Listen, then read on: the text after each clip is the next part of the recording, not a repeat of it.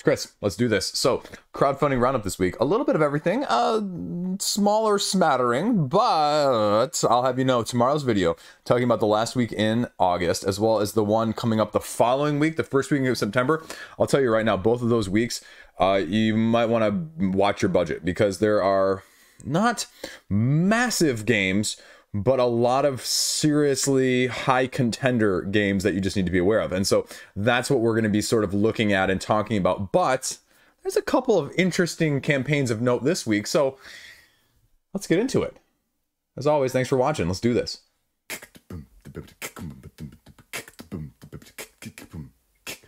So first up, this is going to be a little bit of a departure, but I can't not talk about it because I'm also backing it out of curiosity more than anything else. And this is Project Ironside. I covered this a couple weeks ago, or a month or two ago, even on the upcoming crowdfunding video, but it never launched and they got delayed. And now here it is.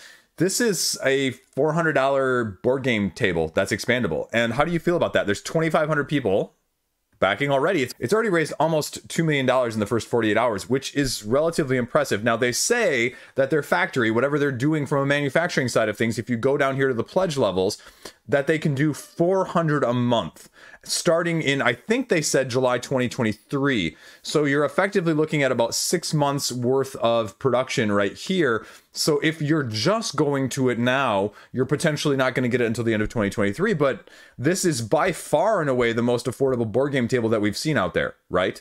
Easily. It's just the question of, as they say with a lot of products, you also potentially, and I'm not saying this is, either way, you pay for what you get. And that's sort of the conundrum, the dilemma with this one is it actually going to be $400 table, or is it actually going to be well above its punching price, if you understand what I'm saying there? I am a big fan of the minimalist style, because I will say a lot of the other tables out there, the $2,000-$3,000 tables, I don't need all the fancy woodwork. I don't need all the fanciness. I need a game table that plays games, period. Not something that is the most aesthetically pleasing that's going to match the furniture around it, The other question that has to be said with this is, as I mentioned, as it says in the pledge levels here, 400 sets per month. Can it actually do that? What if they start doing this and they get to 200 sets a month? Then you're looking at, a year later than the projected date, right? Not just a year from now, but potentially you'd be talking 2 years from now. And if you don't care about a table, you don't have a need for a table, this is fine. But if you have need for a table, 2 years of waiting, are you going to be at the same home? Are you going to have the same size restrictions, size requirements, needs from that aspect? That's the big question. And that's why ultimately I'm probably going to cancel this, is because I really don't know what 2 years is going to look like from now, if that's what I'm actually going to get. I can't say how it compares to the other table play areas, but I would say it's probably slightly larger than the table I'm sitting at right now, which is what's needed. You're needing at least, I think I'm sitting at about a 3.5 by 3.5 square table, and this is bigger than that. This is a 3 by 5. So it's minimalistic in the size too. My kitchen table is probably more like a 4 by 8. So that's what you need to think about. How modular and extendable do you need? Because it does do up to 3 by 7 if you want. Or if you're really feeling adventurous, you can do 2 of them and make a 3 by 10. They have a bunch of accoutrements or add-ons down here, just like all the other table campaigns. But I like the fact that it's not as deep either as some of the other ones, I feel like, because you got that ledge. And if you're someone like me who has a bad shoulder, like I can't afford to always have my arm propped up because it sort of gives my shoulder an issue. So if it's not as deep and I don't have to have my arms as high in that sense, I'm actually preferring that, because it also feels like sometimes, as they mention here, you're a little farther away. You have a tabletop component to transform it into an actual table, steel coating around the outside, neoprene playing surface. That's a tongue twister if you say it fast. 3 different colors. So, I mean, this is what you get. Here's all the accessories, right? The stuff that I mentioned, plus a little bit of all the other stuff that you usually see with these sort of campaigns, which I'm guessing if you get half of this stuff, it's probably going to double the price of the table itself. But you're still going to be less than a lot of the other tables out there. So take it for what you will. I'd say give it a look-see. But the real question I'd say for me is, if you don't get this for another 1.5 to 2 years, is that okay with you? Also, what is the shipping going to be looking like on this? I have no idea. I didn't actually look at that at all. I'm going to skip all over the add-ons here, so you don't have to worry about those. You can check those out yourself. Here are the individual prices, though. I mean, again, some of these prices are 50, 60, 70 bucks. Connector pack to get the two of them together is another 130. So, yeah, I mean, you could easily be at $1,000 before this. Shipping, though, let's see. Shipping, I'm going to be zone 1, so shipping's another 160 bucks.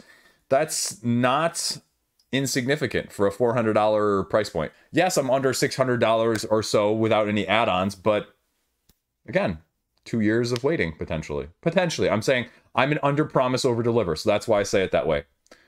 It's worth talking about, though, so check it out.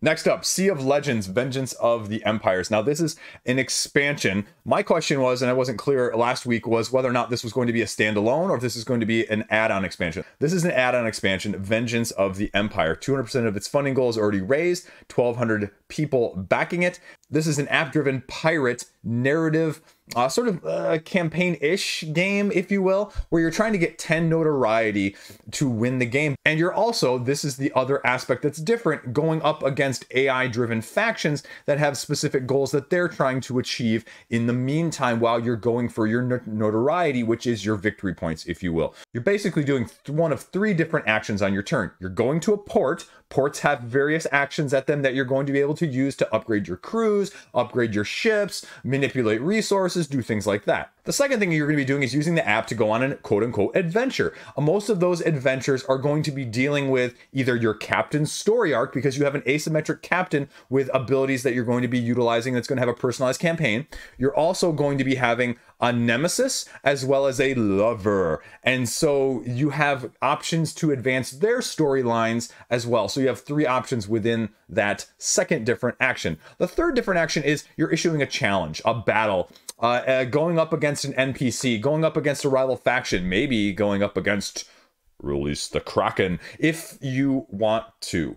They're offering a price reduction for this campaign from what they say it's going to be at retail, and they're offering a free upgrade kit for those of you that supported it the first time, which actually is really nice. A free upgrade kit. All you have to do is pay shipping, and they'll add it to the, if you get a higher pledge level, they'll just add it for free to that pledge level, and so you just get it along with that. The rulebook is relatively intuitive. It gives you a good rundown of these different actions. Like I mentioned, the port actions, refreshing your crew, taking the port actions, including tavern, hiring hall, shipyards, and hideouts. Burying gold, it's a little strange, right? You have to acquire the gold, but burying the gold is what gets you the notoriety, which is the victory point.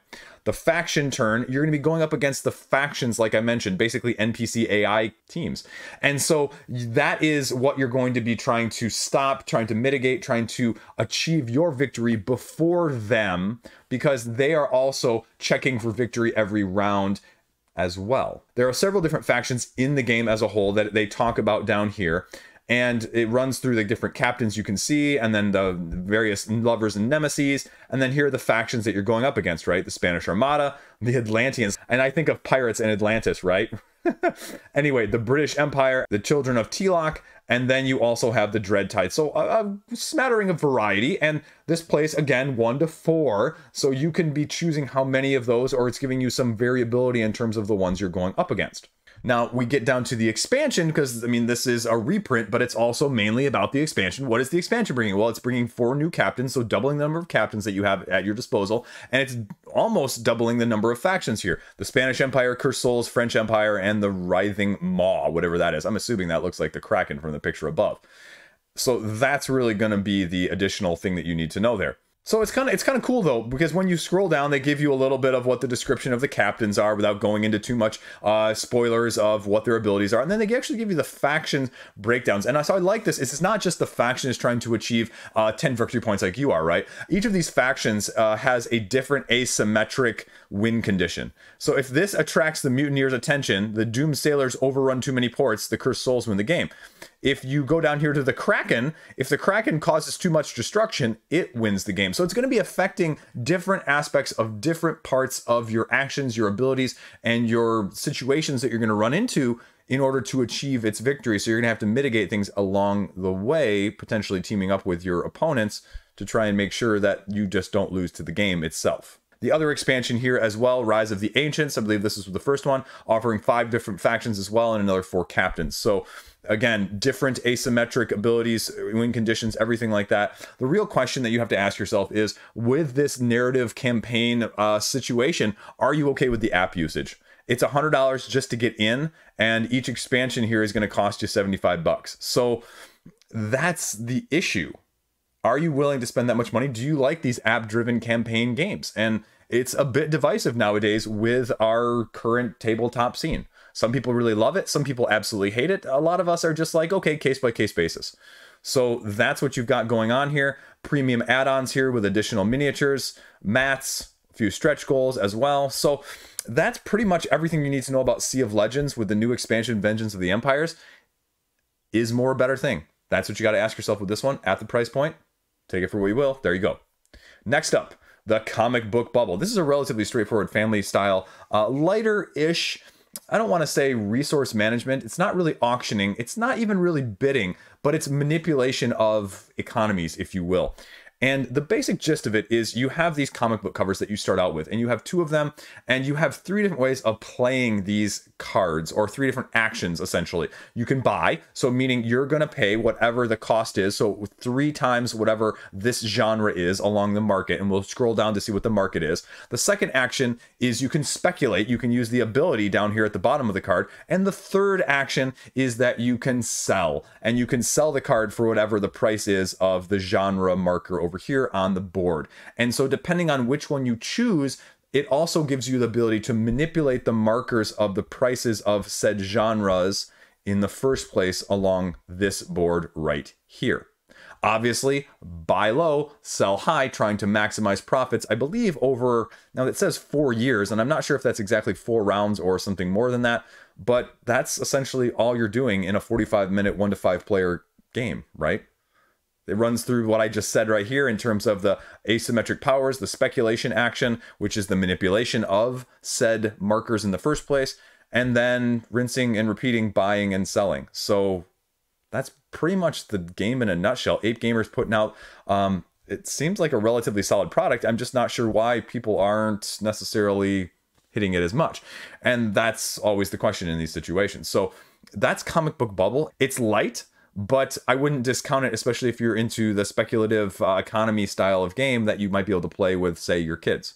That's what this gives me the vibe of. This is not the comic book Golden Age game that's coming out in the next month on crowdfunding as well. And that's because that's more of a worker placement. That's a whole nother conversation.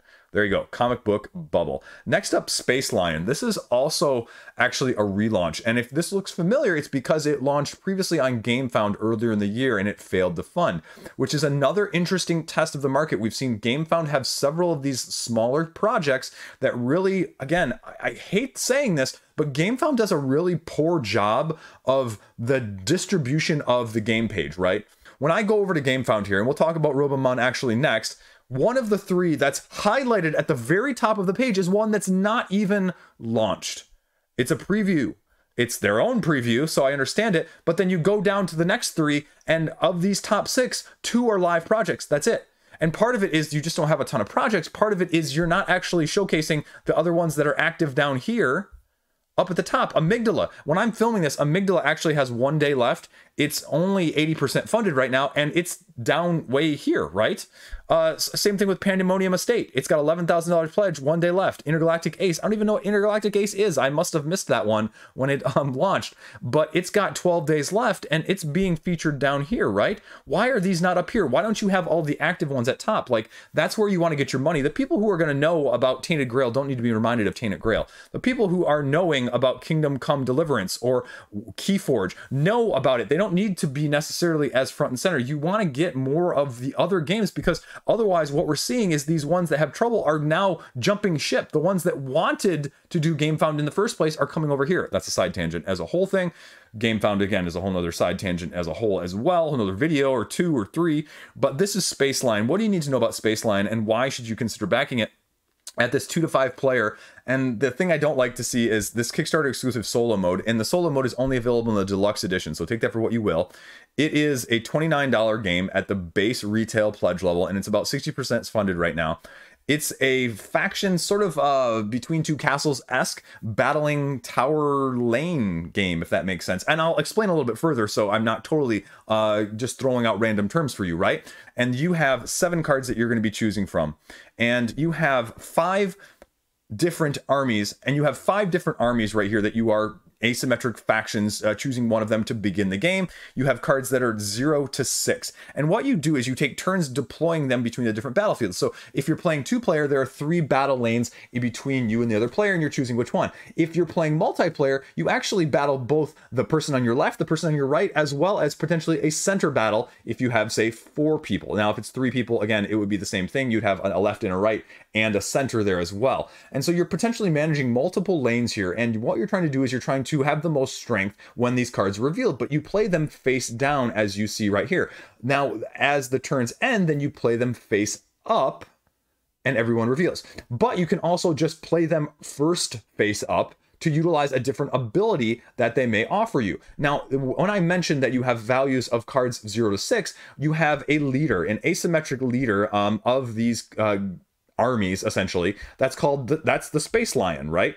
The Space Lion takes the place of one of those cards, I believe, right here. And you have one of 7 different lines that you have the ability to choose from in terms of abilities, strength, and everything else in between, because these abilities are going to manipulate the battlefield that is present in front of you in the first place. And they give a little bit of a different overview of what the different asymmetric factions are. Okay, you have your well-balanced, you have the trickies, you have the root persistent tree faction, if that makes sense. Again, a unique hidden agenda one, and then this one just being a very powerful decree special ability faction. So they're going across the board in terms of, you know, variety in that sense. It's a beautiful game to look at. You can check out the full rulebook, but that's basically the nuance of things that I've mentioned here. Special abilities, a few tokens here and there. Kickstarter exclusive deluxe edition has deluxe components, as well as the solo mode that I mentioned down here, and you're getting a little bit of art and an insert as well. I don't know. I don't feel strongly about the deluxe version, and I mean, I want to see this game produced. I think it'd be an interesting test, but I also have trouble with this. Is it going to be as balanced at a 3 or 4 player count? Are certain factions really, you know, this is the game that needs to have complete asymmetric balance, because if 1 or 2 of the factions are just better than or more targeted towards another faction, and you're playing a 4-player game and you happen to end up next to the person who has a better faction than you, as opposed to the person that's across from you, it's going to be a little bit harder to deal with. And that's why these games are so tricky, is because balancing 5 factions like this is incredibly difficult. That's usually why you don't see a lot of stretch goals that add in new gameplay content as well, which is a blessing curse to get people either to back it, or that people are saying, why should I get it now, right? Because if you're not a solo person and you don't care about deluxeifications, there's not necessarily a big enticement apart from, I want to back an indie game and get it funded and get it made.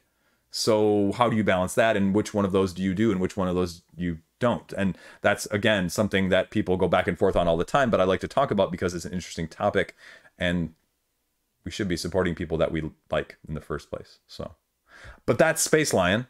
It's going. It's doing a lot better than it did already on the first time on Gamefound. So take that for what you will. Gamefound versus Kickstarter, as well as that effect. So there you go. Let's hop over to Gamefound now. Gamefound, Robomon, the tabletop adventure. I had the video out earlier in the week for Robomon. It's actually, this is one of those campaigns that I have no clue when I'm looking at this. I go, people are either going to really love this, or it's also going to fall flat on its face. And I just never know nowadays with some of these games, right? There's some games that you look at and you go, this is going to kill it. And there's other games you look at and you go, this one's not going to do well. And there's other ones that I just go, I have no idea what the market audience is going to look at this and see. And this is basically as close to Pokemon, the board game, in a tabletop setting for 1 to 2 players. I would argue it's probably ideal for 1 player the best, but this is emulating a little bit of the video game with a smattering of the tactical-based combat that is going to be more reminiscent of, say, the show, if you will. Because the problem with the video game is that you just stand there and you press a button and you do an attack, and there's no movement, there's no back and forth, there's no learning necessarily the weird abilities that you may want.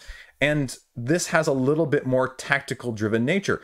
It's very open world. This is probably one of the most open world that I've played of the open world campaign story-esque games on Kickstarter crowdfunding in the last, you know, probably 2 years that this has been the rage. Please check out my video if you're interested at all in this. I give a full breakdown of what you need to know. You have a map book, you have an encounter adventure book, and you're going back and forth between one and the other, choosing, you're flipping open to battle pages, you have some narrative, you have some adventures, you have some quests, you have trainer battling, you have wild battling, you're going to be using dice that you can mitigate that are going to be very tactical in nature as you're moving around the map. You are catching these Robomon via the use of programmers or reprogrammers, you know, because they're robots, you know, you wouldn't use a Pokeball.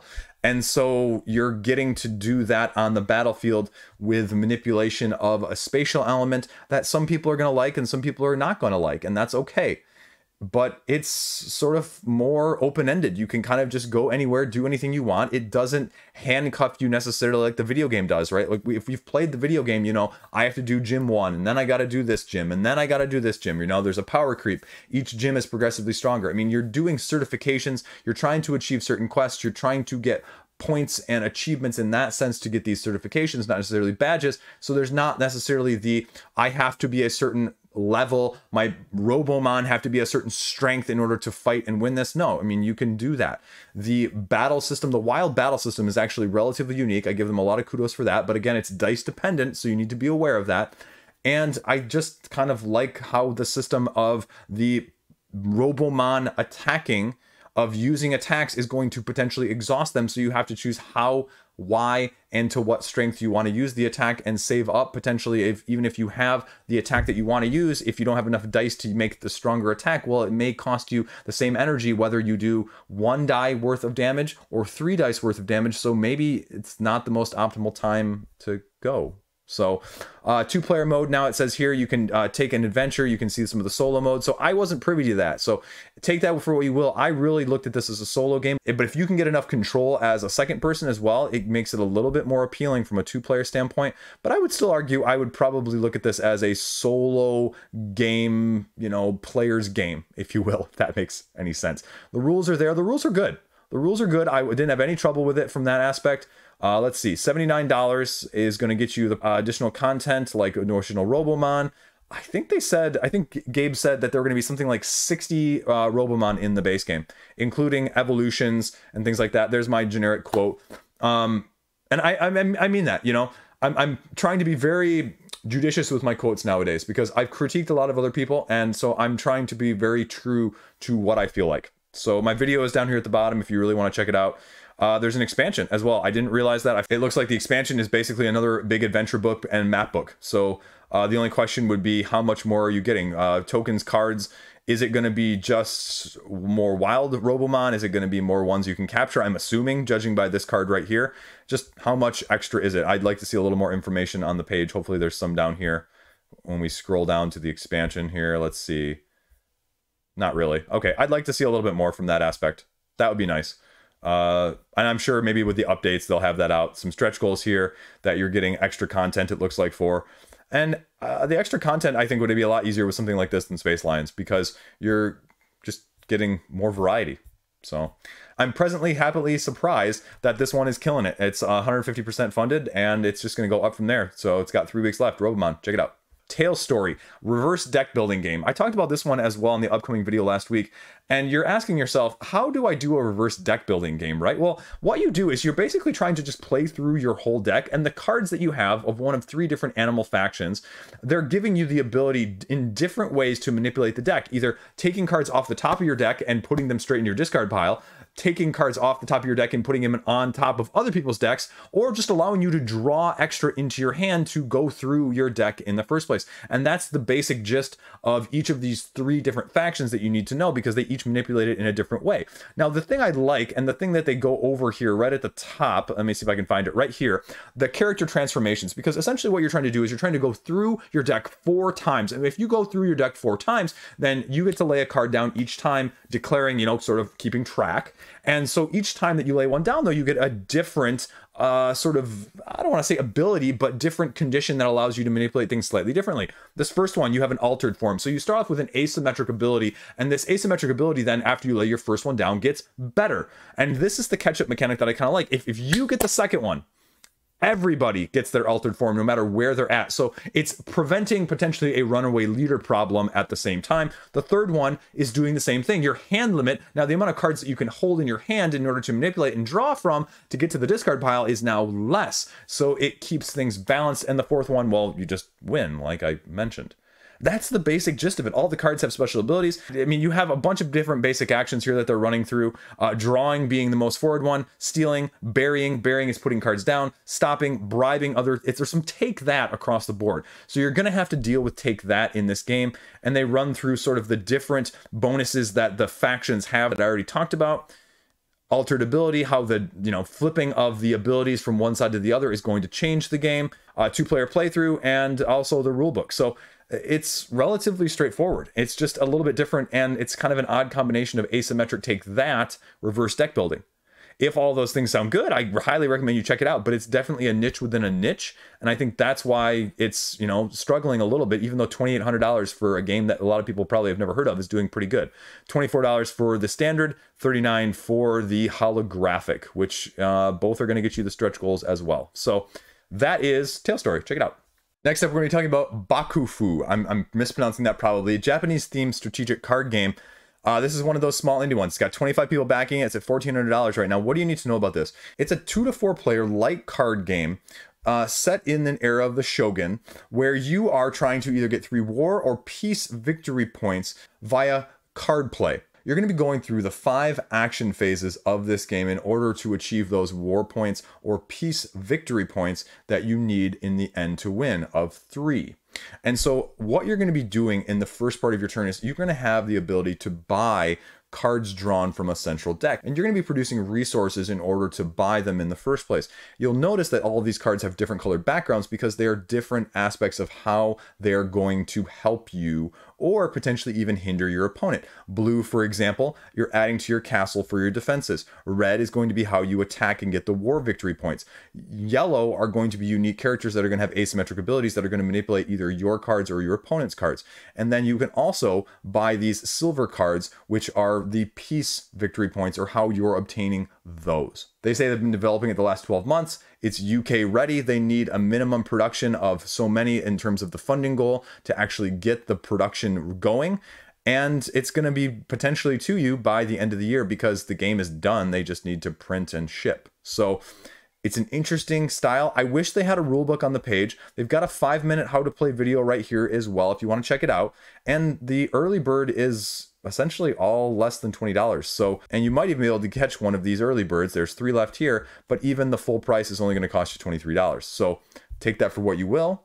Check it out if you're interested. Bakufu, Japanese strategic card game. So then we have Campus Wahala. This is an African themed game with an African designer. And so it's almost at a third of the way funded. Let's talk about what it is. It's a drafting sort of Mancala-esque style game. And I'm going to just run you through it really briefly. The basic gist is you have this big deck of cards and you create 3 piles out of it. On your turn, you're grabbing 5 cards from these piles. There are books in the piles and there are asymmetric characters with abilities that you can use to manipulate how you're going to play these cards. So when you have these cards, essentially what you're doing is you have a certain number of lockers, so based on the number of players. And so you start with yourself and you put a card in your own locker and then you go around Mancala style until you're out of cards. But the character cards are going to change how you can manipulate where you're putting those books in the first place. When you get to 5 books in your locker, you collect them, score them, and then discard the characters that were next to it, rinse and repeat until you've exhausted all the cards, or you go 4 times around the game. That's it. Now, I wish they had a little bit more of what these cards individually did. The how to play video down here gives you a little bit more information. I wish there was a rule book on here as well. But if you're interested in this, a truly indie game coming out of Africa, I definitely give it a look-see. And if a Mancala style drafting game is of appealing to you, that's Campus Wahala. That's it. That's the roundup this week. I know, like I said, no big fireworks, but between the tables, Sea of Legends, and Robomon, we still have some pretty significant contenders. And all said and done there, I would say Robomon is going to break 100,000 before things end. So 3 things that are going to be easily in the 6 digits and one of them that's going to be in the 7s. that's still a pretty decent week. Now, if you want to know what I was talking about for next week's videos and what's coming out on the 29th, 30th, tune in for tomorrow's video because I'm going to go over them all, my thoughts, and everything else in between. So, and maybe we'll throw in some campaign updates as well from that standpoint. So, that's all I got. As always, stay classy. See you around. Thanks for watching.